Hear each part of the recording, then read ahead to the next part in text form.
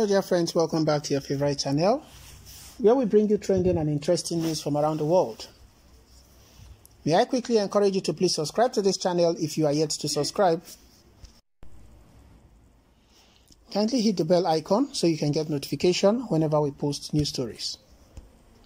Endeavor to share these news stories with your friends, family, relations and loved ones so they can get to know what is happening around the world and be informed. Thank you so much, guys. I appreciate your support. More or less has been said about the Eastern Security Network, as some Nigerians have referred to them as good measures, while others have expressed concerns over their presence in the region, citing that it might bring about security threats in the region. Earlier, they made threats to any allegedly formed vigilante groups and security agencies who are planning on carrying out any attacks on them, adding that such acts will be met with consequences. They also explained that their recruits are allegedly from America, Asia, and Europe. Hence, they are very determined and dedicated to their cause.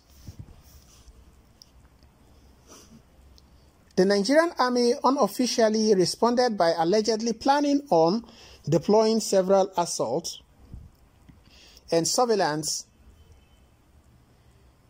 resources to plunge the activities of the Eastern Security Network. The Eastern Security Network also uploaded a video showing a camp allegedly belonging to an unknown Fulani group burnt down in a move to achieve their objectives and order.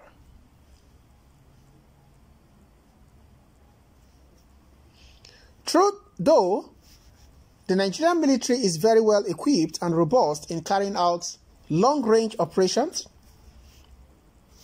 but research has shown that new voluntary, scattered and dynamic organizations can be one of the deadliest and dangerous to confront.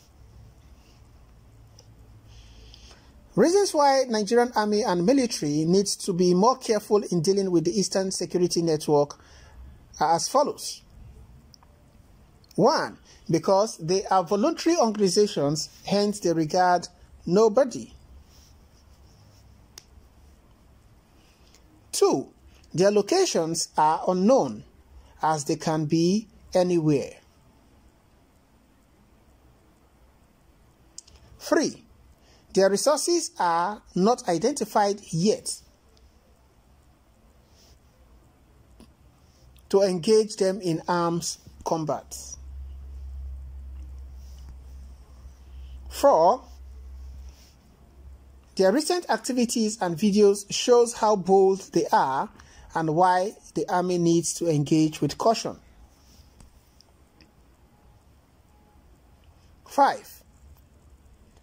They are new and very motivated with great urge to carry out their activities and objectives. 6. Engaging the Eastern Security Network without a tangible reason may spark outrage and prompt security concerns in the regions. 7. They are young, new, and their mode of engagement might not be conventional as the military will expect. 8. They are likely to have great sympathizers in the region, hence their location might not easily be identified.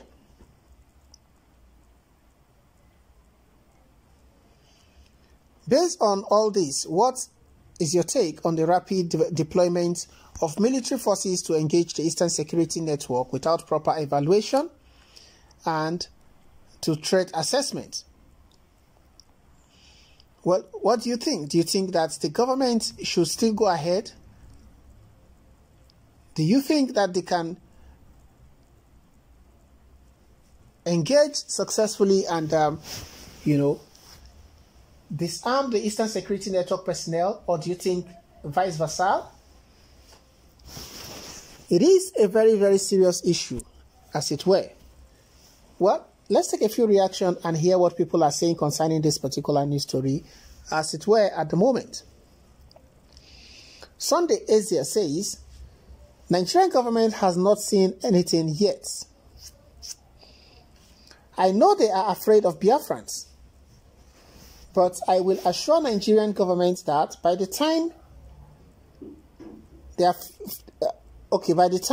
me and my friends finish our studies in the engineering field, the Federal Republic of Nigeria will see war equipment. We Biafran engineers have already started carrying out serious scientific research work on the development of ballistic missiles. We will burn down this country very soon. Serious war will escalate in this country very soon. This is my promise and this is my happiness. Everybody watch it. Wow. This is a very wrong statement to have been made by Sunday Isaiah. I stand to be corrected if truly he made the statement, but that is what he just said. Well, it is what it is. Nigeria is still a country and Biafra is here to be a country. So for that reason alone, it is not feasible for anyone to think that the Biafra nation has what it takes to defeat Nigeria in any engagement of war, battle, or whatever means it is.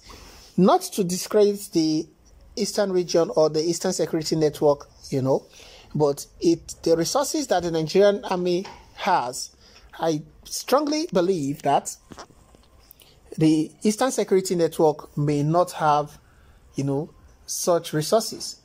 Well, it is what it is. We keep our fingers crossed to see how things unfold.